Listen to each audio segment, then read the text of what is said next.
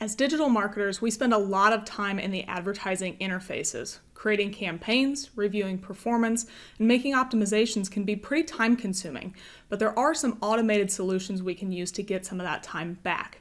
Today I want to show you how Facebook Ads automated rules can automate some of those tasks for you and get you back to the strategy tasks that the machines can't do for us.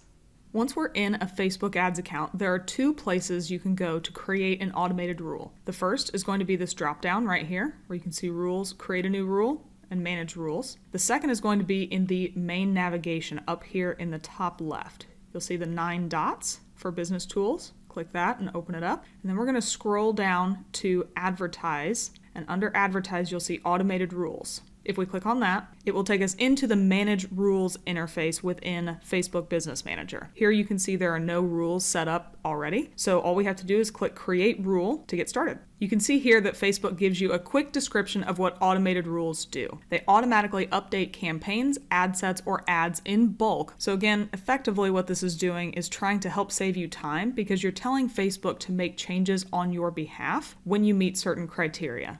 So the first thing we need to do is give the rule a name. So I'm just going to use a placeholder here, otherwise it'll throw an error. But then the next thing we get to do is choose what we want to apply our rule to. So currently you can see that it's on all active ad sets, but you can also choose all active campaigns and all active ads. One thing to note is that this is a limited set of options because we are in the Manage Rules section of Business Manager. If we hop back into the ads account, we're going to have a little bit more control. If we choose from this drop-down, you'll see that we can create a new rule and it'll bring up the same window. But one benefit you have from being in the ad interface is that you can select certain options to apply rules to. Let me show you what that looks like. If I come over here and check the box next to this first campaign, and then I come up to the rules box and I click Create a New Rule, you'll see that the Apply Rule to drop-down now says one campaign instead of saying all active campaigns, ad sets, that sort of thing. You can actually open this up and see a few more options. So you can say one campaign, meaning that it'll only adjust things for this one campaign at the campaign level if the campaign as a whole meets the criteria that we set. You can set it to all active ad sets within this one campaign or all active ads within this one campaign. And then you also have the option of all active campaigns, ad sets, and ads just like you normally would. But this option up here makes it much more customizable compared to what the other options are. We can also get more specific and choose a number of different things within our campaigns. Let me show you what that could look like. I jumped to the Ads tab within this campaign and I chose 4 ads. And let's say I want to apply rules to only these 4 ads. I can then come and choose the Rules option, create a new rule, and now you'll see that the rule applies to 4 ads. It's only going to show at that specific level. If you open it up, you'll notice that there is not the ad set available, there's not the campaigns available. You're only setting up something at the lowest level, which is ads, or you can still revert back to all active campaigns, ad sets, and ads. So remember that when you want to apply a rule to something specific in your account, you're probably going to need to check a few boxes to make sure that the Apply Rule To section is set up exactly how you want it to. For now, let's hop back into Rules Manager to finish filling out our example. For the sake of this rule, I'm just going to stick with all active ad sets as my Apply Rule To layer. Next, we can tell Facebook what action we want it to take when the rule fits the criteria. So basically, think about what change you want to have made when you hit the conditions that we're going to set below. So you can set this up as either to turn off the ad sets, you can turn on the ad sets if they're not already on. You can send a notification, and we'll talk about that in a little bit. So this is something that's really helpful if you don't necessarily want Facebook to make a change, but you want it to alert you so you can come in, look around, and then potentially make an adjustment yourself. At the ad set level, we have a number of different actions that can be taken that the campaigns and/or ad levels don't have. You can adjust the budget either by increasing or decreasing daily budget or lifetime budget. And then lastly, you can also adjust your manual bid. You can either increase your bid, decrease your bid, or again, scale bid by a target field. So there's a lot you can do at the ad set level. I know I teased a little bit that we have more options here, so let's see what a campaign and ad do. At a campaign level, you can just turn off the campaigns, turn on, send a notification, and then since some campaigns house the budget for the campaign if they're using campaign budget optimization, you can also increase and decrease the daily or lifetime budget on a campaign. But you'll notice you can't adjust the bids because those are not done at the campaign level. Those are only done at the ad set level. If we go up to ads and choose the all active ads section, there's much fewer options here. We can only turn off the ads, turn on the ads, or send a notification. So depending on what action you want to take in your account, make sure that the apply rules to level will match what changes you want to actually make. So now that we've decided what action we want to take on what portions of our ad account, now we get to choose the conditions that those pieces have to meet for this rule to run. You'll notice the first thing down here, Facebook says all of the following must match. So everything you add in this section, either your campaign, ad set, or ad has to meet every piece of criteria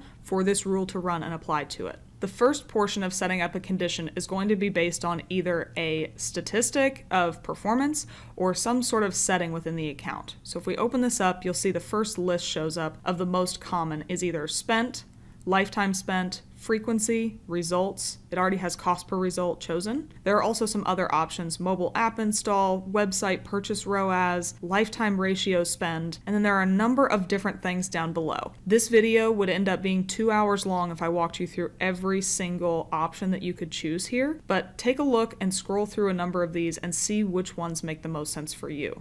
For right now, I'm only going to do really 2 options, and the first I'm going to do is, let's just do something based on website purchase ROAS. So the condition we're setting up here is that we want to turn off ad sets if the website purchase ROAS meets some criteria. In this instance, you probably don't want to turn them off if your purchase ROAS is very high. You probably want to turn them off if it's low. So we can change the condition here and say if it is smaller than, we'll say 300%. So if your account has some sort of minimum on return on ad spend you want to hit, you can easily set that up here and pause any ad sets that are not meeting that criteria. You'll notice there were a couple other options in this dropdown. You can do either is between or is not between, and then obviously is greater than was one of the other ones. Most of those don't necessarily make sense for a purchase ROAS, but again, with all of those different options that are available in that metric or setting fields that we looked at just a minute ago, one of these might make sense for you. There are some further customizations you can do on this rule by clicking the 3 dots here, and you'll see the additional filter options will pop up. And you'll see that you can set additional filters for object level, whether it's either default for this whole rule, or if you want to change something at the ad set, or campaign level. And then you can change the time range that this specific condition looks at compared to the entire rule. So if for some reason you want to look at purchase ROAS for the last 7 days, but we have some other conditions in there that are going to be based on amount spent or something that's going to be for the lifetime, you can set those up for different time ranges. But that's a little bit more advanced than what we're looking at today. So I'm going to close this up. And now let's say we're happy with our purchase ROAS is smaller than 3, so we can click add. And now the condition is applied to the rule. Before we clicked add, it was not applied, but now it is, and it's shortened up, and you can see it's in a lot more succinct section. If you want to then also apply an additional value here, we can click the plus button, and now we can say maybe that the amount spent over the lifetime is greater than $1,000. In this rule, we're giving something $1,000 worth of backing to see if it can hit a purchase ROAS of 3. If it can't do that after spending that amount of money, we probably want to spend our money someplace else. So we've still given it a fair shake, but it's not meeting goals, so we're going to turn it off. The next thing we get to set is the time range that this rule is going to look at. As I mentioned earlier, this is going to be for the entire rule, whereas that drop down I showed you earlier would just be for this ROAS portion of this rule, and it would not apply to lifetime spend. But since I didn't set that up, we're going to let this rule stand with only the time range default for the entire rule. So if I click this drop down, it gives lots of different options here as to what time range you can have Facebook look at. This is going to be more useful for rules outside of the 2 examples I'm giving you today, unfortunately, because we already have lifetime spent chosen up here, which means that it already needs to incorporate a lifetime worth of spend. But let's say if I would have set this just to spend here, or spent as they have it, it would be able to then be flexible based on the time range that we choose. So the default is going to be lifetime, which means that Facebook is going to look back at the lifetime of performance for this campaign, ad set, or ad. In this specific instance, we're looking at just the ad sets, and it's going to then see if the lifetime performance meets the conditions that we've set. You can then set it for a lot of different time ranges, whether it's today, yesterday, the last 2, 3, 7, 14, 28, or 30 days. You can then also include today in some of those stats, and you can do some different ranges from last 14 to last 7 days. You can do last 60 days to last 28 days, lifetime to last 28 days. There are lots of different custom time ranges that you can use here. For now, I'll just leave it as lifetime. But take a look through all of those and see which ones make the most sense to you, and make sure that they will match whatever criteria you have set. If you have a low spend account, it probably doesn't make sense to have your criteria be $1,000 worth of spend and your time range to be only today, because you're probably not going to hit that threshold almost ever. So make sure that the time range and your conditions match so that your rule will actually run. The next thing we can do is customize an attribution window specifically for this rule. The default is going to always be to use the account default, which, if you haven't changed it, that is going to be a 28-day click-through and a 1-day view-through conversion. We do have a video that shows you how to change your account default attribution window if you want to check that out in the upper right, but for the most part, most of you probably still have it set as that 28-day click, 1-day view. If you want to adjust that, you can click Custom. And just in the same way, you can adjust the view-through conversion to either 28 days, 7 days, leave it as 1, or switch to none. Or you can change the click-through attribution and have it be either 28 days, or we can go lower to 7, 1, or none, which none wouldn't necessarily make sense. So for right now, I'm just going to leave it as the account default, but you can customize the attribution window for whatever conversion actions you have in place if that is something you need to do for this automated rule. The next thing we get to do is schedule how often these rules will run. On other platforms, there are lots of different setups of how often these rules will run. Facebook's default option is to run this rule continuously, which means it runs it as often as it possibly can, usually about every 30 minutes, and it'll just keep running it and seeing if any portion of your account or the portion that you applied this rule to meets the criteria, and it'll just keep trying to run. In this instance, since we're setting something up for lifetime spend, purchase ROAS of 3 or higher,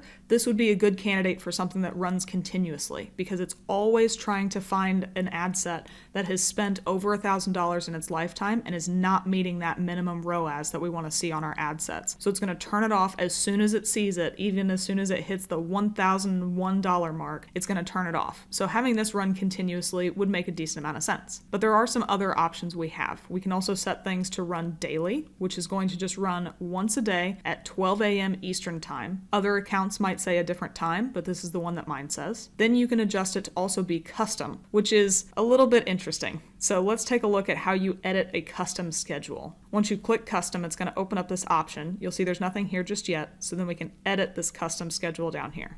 Now it opens up this window, and you can tell it which days and times you want to set a rule to run. There's going to be a checkbox for each of the days of the week, so you can choose Sunday, Monday, Tuesday, as many of these days as you want. Just for right now, I'm going to make these go away. And then all of the different time options to the side of each of the days are going to be the same. So right now it's going to default to run at 12 a.m. to 12 a.m., which means that it's going to run once at 12 a.m. on Sunday. If you only want the rule to run once at 12 a.m. every day, then daily is going to be the right option for you. But if you want it to run more often than that, but not as often as continuously, you can set these rules up to run pretty much as often as you want on whatever days of the week. So since we have 12 a.m. already, let's go ahead and add another timeline. And now we can set it up to run, who knows, between 2 a.m.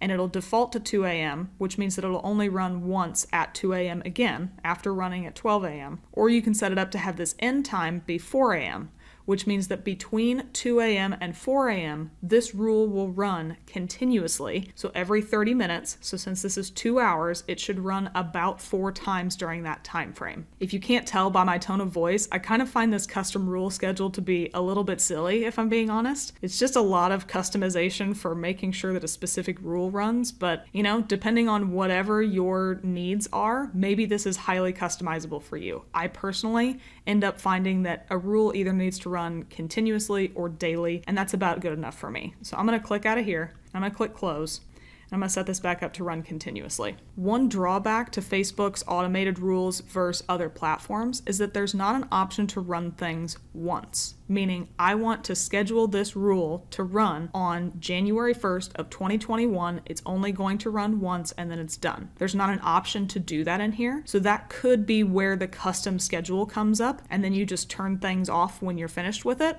Who knows? But these are the three options that we have available for scheduling these automated rules. Lastly, we get to choose the notification that we want. You'll see that this on Facebook is a gray check mark, so I can't remove that. And what that means is that you'll get a notification on Facebook in your same ads notification section that you would for just about anything else that you get. You can then also check or uncheck if you want to get an email based on this automated rule. And the good news, especially if you're running a rule continuously, is that you only get an email once per day if any of your rules have conditions that have been met or if new rules are created. You're not going to get an email every 30 minutes that says, we didn't change anything based on your continuous rule. That part's good. So for right now, I'll just leave it checked as email. You then get to choose the subscriber to that email. You'll see by default that my name is chosen down here, but if you want to add another team member to that, you can just by coming in here, setting it up, and searching for that team member and then adding them here. So this way you can have other team members included into these automated changes, even if they're not the ones who set up the rule, but they'll be aware of what's going on in the account. Once you're finished, we just need to come down here and click create.